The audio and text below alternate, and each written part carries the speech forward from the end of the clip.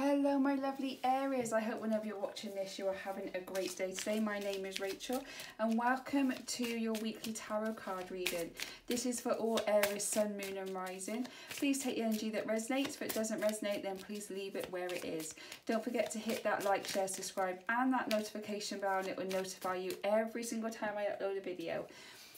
It will also really help my channel grow, which is something I'm really trying hard to do, so that I can reach more people and hopefully give them a little bit of clarity in their time of need, because I know tarot really helped me when I was struggling. So any love and support you could send our way, I would really appreciate it. Thank you so much. Today is your love reading, Aries, so let's get straight on with it. So angel spirit guys, what message do you have for our lovely Aries today, please? Okay, what message do you have for our lovely Aries? Can you give me one more card, please? What is the card they need to see? Okay. So you have very soon. Clearly decide what you want so that it comes to you now. So what is it that you want, Aries? Like, what is it that you really want, that you truly desire? It's easy to say, well, I want this, but there should be no but. And take that as you want to. But there should be no no choices. Let's put it that way. Okay, there should be no choices. It should be like very clear and precise of what it is that you want from a relationship. And if you're not getting that in the current relationship that you're in, you need to really sit and think about where you want to go with the relationship, or talk to your other person to see if there could be any changes made. Okay, should I stop and restart? No, let's keep going. Okay, so then we've got this one: let go of control issues, allow the situation to unfold naturally. Your values and your beliefs are very, very important, but you might be trying to change someone into your own values and beliefs rather than them have their own. What it should be is two people should have very similar. I don't think they should have the same, because I feel that we need to learn from each other. But I feel that you need to have very similar values and very similar beliefs about a relationship and what you expect of it, but also have that flexibility. And I feel that you are trying to control a situation, you're trying to control it, or they are trying to control it and turn your mindset around a little bit. But the thing is, if either of you are trying to be controlling of the relationship, it's not gonna work, and one of you will walk away. So if you want the relationship to work, then you need to let go of any control issues, or you need to talk to your person and tell them how you feel, so they can let go of their control issues towards you. Because if it's not serving you and it's actually making you feel awful about yourself, then you need to walk away. But I do feel there are children involved in this, and that's one of the reasons why you're kind of staying.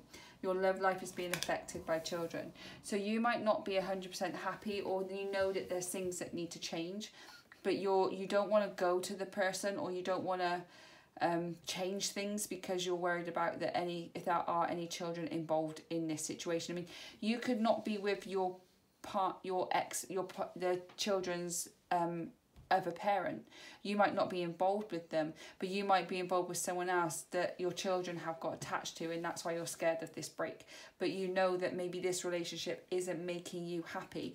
Now, I do believe that, you know, everyone's got their choice to work on it or not, but that is completely up to you. But the thing is, on the bottom of the deck, it is unrequited love. There's not enough attraction or chemistry to keep this relationship going. So I feel that you are in a relationship with someone. It could be the other parent to your children, or it could be somebody that you've met that your children have grown fond of, or you've grown fond of their children and you're struggling to kind of walk away from it. But I feel that you really need to get clear on what you want out of a relationship, what your values and what your beliefs are, because if you stick by them and you do the things that are in line with them, then things will work out right for you. But there might be a bit of a time where things might not go very well. But again, communicate with your person, be honest with them, and then go from there and see if you can work it out together. If you try everything that you can, if you let go of control issues or they let go of control issues, maybe things will be different. You've got the King of Coins or the King of Pentacles. I feel that you need to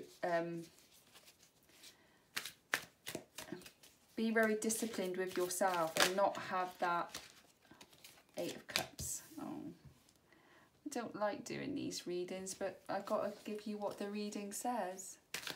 You've got to be very disciplined with yourself here. And in that way, I feel that you need to be disciplined in what you want. Can you show me one more card, please? One more card for our lovely Aries love life, please. What do they need to know? Three of Coins. Oh. Three of Swords. Okay, I'm just going to read what the cards say, okay? The King of Coins is all about stepping into your leadership and having abundance coming towards you. I feel that you need to make some very tough decisions right now, Aries, over something. Over what your values and your beliefs are and whether you want to continue in a relationship that you might be in. And I feel that it's going to be really, really tough. And you need to be very disciplined with yourself and be very confident in what you want out of a relationship, but not just that, what you also want out of life.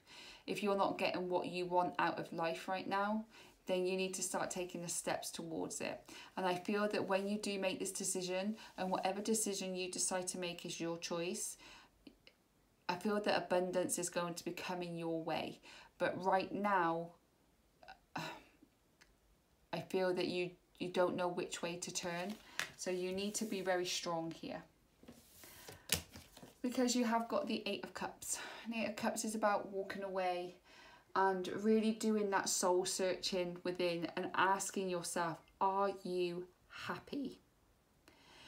And I feel that another question is, could you be happy with this person for the rest of your life? I also feel that you might be scared of being alone. And that's one of the reasons you might be staying. I feel one of the reasons you might be staying is because there's children involved in some way. But sometimes the strongest thing that we can do is to walk away from something that no longer serves us.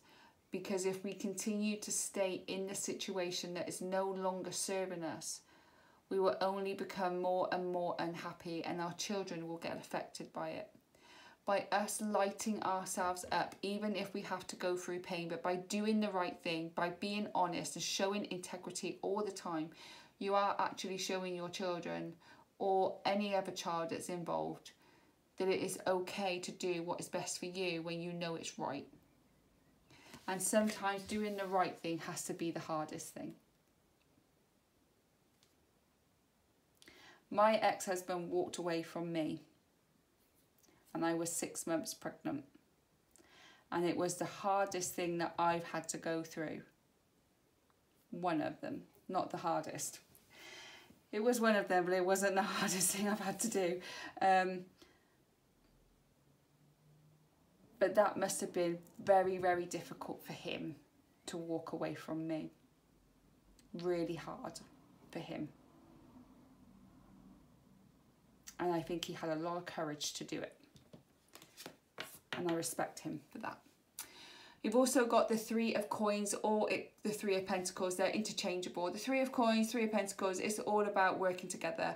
I think you two could work together. You could go and get counselling, or you could just communicate with each other and see if it's something you want to do. You know, by communicating with your other person to see whether or not they actually want to work at this, or whether they feel the same way and they feel that this relationship is done. But I feel that you are going to work together to either rebuild the relationship, or you're going to work together to, if this relationship ends, to make it as peaceful and amicable as possible for the children involved, but also for each other too. And then on the bottom of the deck, you've got the Three of Swords, the heartbreak. And it's going to hurt, and it's going to suck, and you're going to feel like you failed, and you feel going to like you've made a mistake, and you're going to feel like if I did this, if I did that, if I did this, then maybe things would be different, because you're in pain. Lean into your emotions. Just feel all that pain. Cry, scream, punch a bloody pillow if you need to. And then once you've got everything out and you've cried everything out, release it. And know that there was a reason why you did it. And now it's time to walk towards something new. And that's not going to happen in a day or 2 days or even a month or even 6 months. It's going to take time. And you cry and you scream and you shout for as many or as long as you need to. So angel spirit guys, show me what our lovely Aries need to know, please, about their love life. Okay. 8 of Swords, yep. I have a feeling that one might come out. Oh, Ace of Cups. Things are looking up.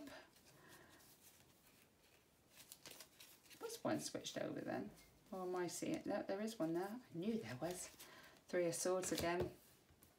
And on the bottom of the deck, we've got the 2 of Wands. So the 8 of Swords is you feeling trapped. You've got your hands tied, you've got your blindfold on.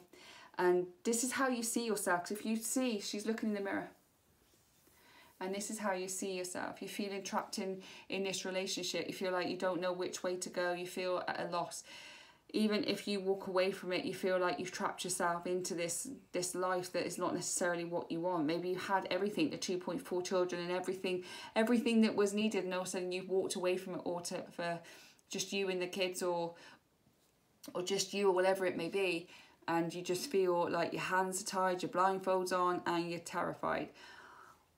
But look who's looking in the mirror, the real you. And you have the power to take all this off. Because this is just an illusion. This is just an illusion, because this is real.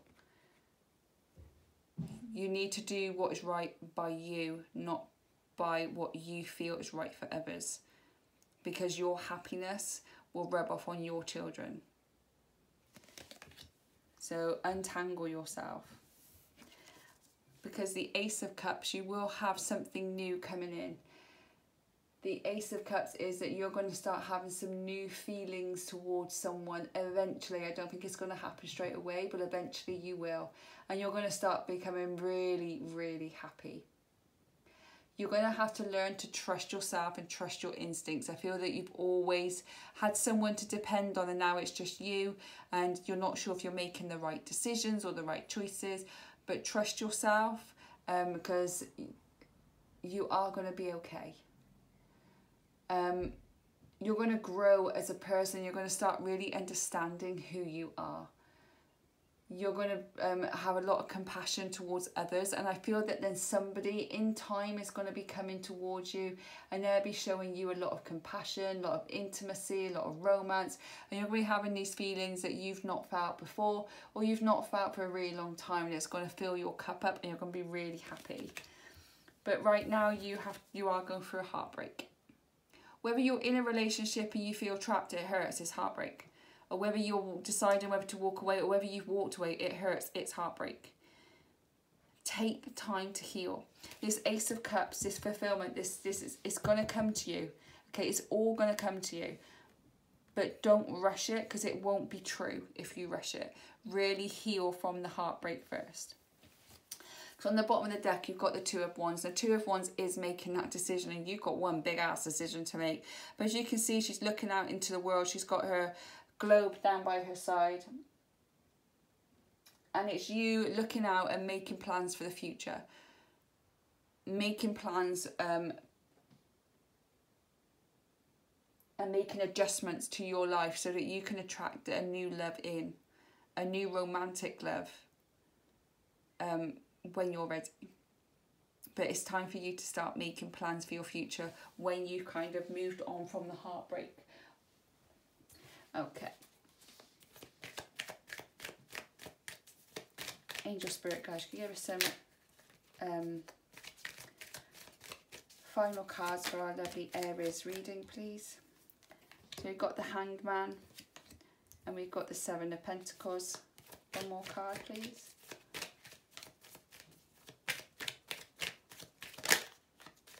Can we have one more card, please, for our lovely Aries love life, please? We'll take them both. So we've got the Nine of Wands and we've got the Eight of Wands, and on the bottom of the deck is the Death card. So the Hanged Man is about looking at things from a different perspective. You might be very much in your head right now saying, oh my God, have I made the right decision? Am I doing the right thing? Oh my God, this is such a big jump. Oh my God, I'm scared. I'm terrified. So it's about stepping outside the box and looking in and seeing what is really going on, and also seeing, is this really going to be a bad thing in the long run, or is this probably going to be the best thing we ever did? You know, it's actually stepping outside and looking in rather than just looking from inside the circle where your head's just a kind of mess with that Eight of Swords as well. It's all about, you do not need to rush right now. It's not so, unless you do, obviously if you need to get out now, get out. But I don't feel that it is. I feel that you don't need to rush. So take your time to really mull over this decision with the Two of Wands. Make sure it's really something that you want to do and that you are really thinking this through before you make any decisions. I feel that you're going to have to sacrifice something either way. There is going to have to be some kind of sacrifice. So that could be sacrifice of your own happiness, or it could be a sacrifice of the relationship, whatever it may be. But you are going to have to make a sacrifice of some kind, but you need to listen to yourself to know which one that is going to be. Because the Seven of Pentacles is you looking at everything that you've built over the last X amount of years, everything that you've worked towards, but now you're looking at it and thinking, do you know what, some of this crap don't serve me no more. I've changed as a person and I just don't want to live this life that I live anymore with this person. I've changed, they haven't. I've grown, they haven't. I don't want to continue going over the same cycle over and over again. Maybe you have talked to your other person and not willing to change. Or maybe you haven't talked to that person and you need to, so they can have that chance to change. But you want to get rid of anything that you don't want anymore so that you could put something new on there. And you've got the Nine of Wands. The Nine of Wands is about you protecting yourself and becoming independent. And I feel, do you know what? I feel that you already are independent. I feel that you don't need to have this person in your life. It's more of a want. I feel that you've got your own money and, you know, you can go out and get your own place. And there's nothing really that is going to change apart from your living situation and not having someone else there. I feel that that's the only thing that would change. And obviously, if you have kids, that will change too. But I feel that you are going to be, you're going to be okay, but you're protecting yourself. And I feel that you are protecting other people around you, like your kids, which I get. I protect mine. But I feel that you are in that stage of, I need to protect my kids, but I need to be happy. Am I going to be protecting my kids if I'm unhappy? And you're in that kind of mindset. When you make a decision, things are going to start moving really quickly and you need to prepare yourself for it. So if you've got time to breathe, breathe now. Because when you make a decision, it's going to move. If you make a decision to work on your partnership, then action is going to be taken to be able to work on it, to really know whether or not it's worth fighting for. But if you decide to walk away from it, then I feel that things are going to move and they're going to move really, really fast. And you need to be prepared for it. And then on the bottom of the deck, we had the Death card. And the Death card is all about shedding the old and bringing in the new, just like the Seven of Pentacles. It's about a rebirth. It's about you stepping into who you are meant to be and why you are here on this wonderful, beautiful planet. It's about you making a rebirth of who you are, revamping you. And to do that, we need to shed the old stuff that doesn't serve us. And some of those things can be literally like, I'm just going to declutter the sock drawer, or I'm going to declutter, I'm going to sort out the food cupboards, and I'm just getting rid of all the stuff that we no longer want. It could simply be that, but I feel with this one, it's a big one. This is a big one for you. So feel free to pause me if you want to, but we're going to be asking the angels a question. We're going to ask them to answer it with the Angel Answer Oracle card deck. So any question you want, and we'll ask for an answer. Again, okay, feel free to pause me before I turn it over. Okay, so the card that they have is to reconsider. So reconsider whatever it is you are thinking of, and then helpful people. So this might mean that you need to reconsider and try and seek help before you make a full decision. If I just said reconsider and you felt icky, then your decision that you had just made in your head was the right decision. But if it said reconsider and you breathed, then it is worth going on the other option. That's all I've got for you today, my lovely Aries. Thank you for spending this time with me. If anything resonated with you, then please do drop a comment in the comment box below. I am sorry, it's not a light-hearted, beautiful read, but I can only read what the cards are telling me. And again, it won't resonate with you all. Don't forget to hit the like, share, subscribe and the notification bell, and it will notify you every single time I upload a video. Your videos get uploaded every Saturday at 2 PM. It's just when I do all the zodiac sign readings at the weekend for the weekends. I also do daily, weekly, monthly videos as well, so you'll be notified when they all turn up on my channel. Again, it will help me reach out to more people and help them gain clarity in their time of need. So any love and support you can send my way and their way would be much appreciated. I hope that whenever you're watching this, have a beautiful day and enjoy the rest of your week, and I'll catch you on the next one. Bye guys.